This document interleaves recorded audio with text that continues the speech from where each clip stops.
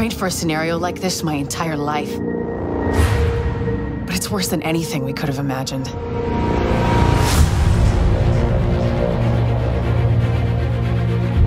We don't have much intel, and we don't have the luxury of failure. Not with Manhattan under lockdown and Brooklyn on the brink. People like me and you, we're what's left to hold the line.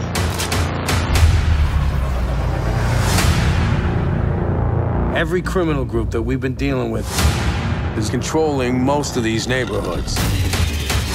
Taking whatever they want, killing whoever they want, because we got nobody to stop them. Burn them! In an area this size,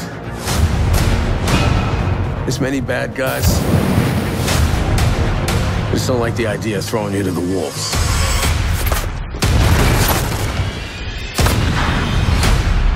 Captain, we are the wolves.